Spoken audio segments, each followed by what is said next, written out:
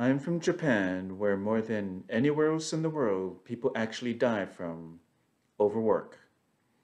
So many die, there's a word for it, karoshi, which means hard work, death, which results from mixing long office hours and physical inactivity. My wife Anna's from Rio de Janeiro, where more than anywhere else in the world, people actually die from overpartying. So many die, there's a word for that, carnaval, which results from mixing liquor and naked women. I consider Anna detail challenged, while she says that I need to stop being so meticulous, or as she calls me, an anal retentive, obsessive compulsive, maniacally perfectionist control freak. I deny her characterization until she tells me about her first return visit back to Brazil in 15 years. She's strolling down the boardwalk of Copacabana Beach. She sees a 70-year-old man in Speedos walking toward her. She says, "Oh my gosh, his balls dropped so low they were down to his knees." I really wish she didn't tell me that, because the first thing that happens is an image pops up into my head of my naked crouch and my balls are dragging on the floor. I really don't want that, so I decide to find a solution. I search all over the internet, but then I can't find anything. The internet out there must have figured out what I was looking for, because it sends down to me an ad. It's a pop-up that I read with increasing excitement. The ad features Andrew Christian underwear, which not only provides genital support, they also have some really cool features. They have a snuggle pocket that lifts and presents your package to the front, adding up to 1.5 inches to your frontal measurement, providing more package enhancement than any other underwear.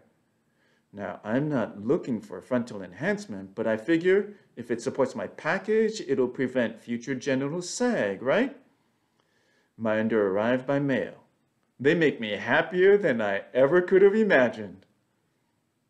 Then Anna tells me another story from her visit back to Brazil. She was shocked when all her relatives asked her in unison, "Why didn't you marry a blonde, blue-eyed boy? You went all the way to America and you married a Japanese? And don't they have small weenies?" I already have an inferiority complex because her family, the Alancars, that's Anna's maiden name, Alencar. The Alancars are one of the most powerful and enduring dynasties of all Brazilian history. Her great-granduncle Humberto de Alencar in 1964 becomes the president of Brazil in a U.S.-supported military coup. Another relative, José de Alencar, is the most powerful civic and political leader in the mid-19th century and the father of Brazilian literature, as famous there as Mark Twain is here. So the Alancars are like Brazilian royalty, and that's all they know. That's why Anna's middle sister asks us, why don't we have a live-in maid so that Anna doesn't have to work so hard? And Anna's grandmother declares we need to give our beautiful daughter surgery to correct her slanty eyes. Now, Anna's family is coming to visit us in a couple months.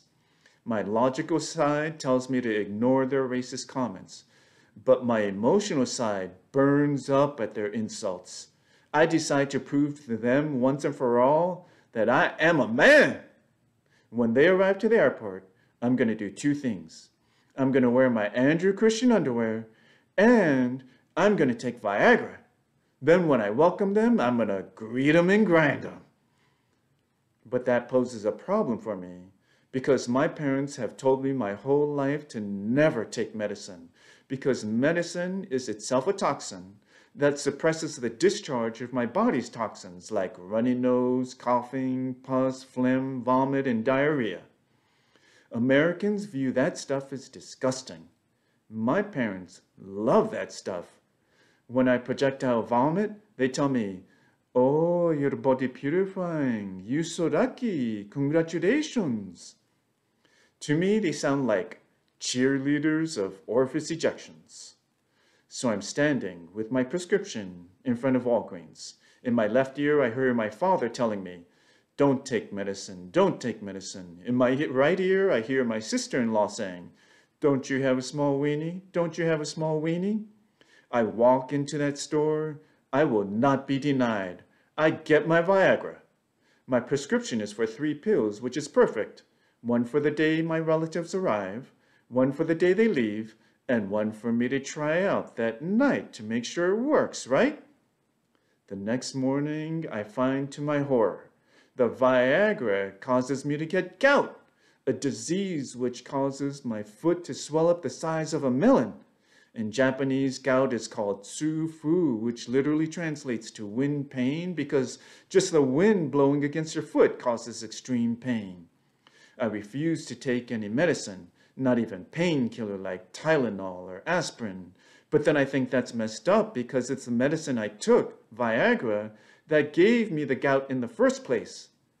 That conflict fills me with shame until I think about the events of the previous night that led to my gout, and I think, thank goodness for the purifying action of my evening-ending orifice ejection. I give up my greet 'em and grind 'em plan. I wanted to teach my in-laws a lesson about the man I really am. Instead, life taught me a lesson about not trying to be a man I'm really not.